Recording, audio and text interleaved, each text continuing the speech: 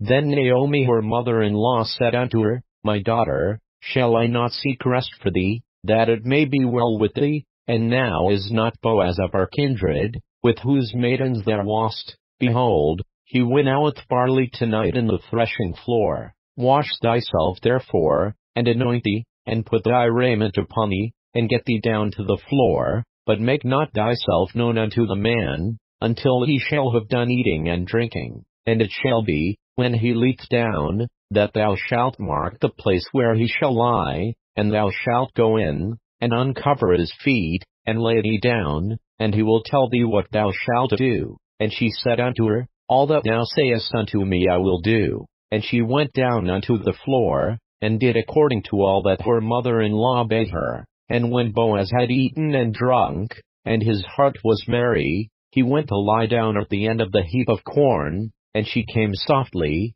and uncovered his feet, and laid her down. And it came to pass at midnight, that the man was afraid, and turned himself, and, behold, a woman lay at his feet. And he said, Who art thou? And she answered, I am Ruth thine handmaid. Spread therefore thy skirt over thine handmaid, for thou art a near kinsman. And he said, Blessed be thou of the Lord, my daughter, for thou hast shewed more kindness in the latter end than at the beginning, inasmuch as thou followedst not young men, whether poor or rich.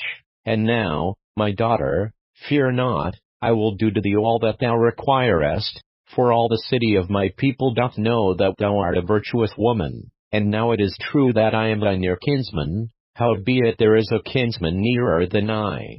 Tarry this night, and it shall be in the morning, that if he will perform unto thee the part of a kinsman, well, let him do the kinsman's part, but if he will not do the part of a kinsman to thee, then will I do the part of a kinsman to thee. As the Lord liveth, lie down until the morning. And she lay at his feet until the morning, and she rose up before one could know another. And he said, Let it not be known that a woman came into the floor. Also he said, Bring the veil that thou hast upon thee, and hold it.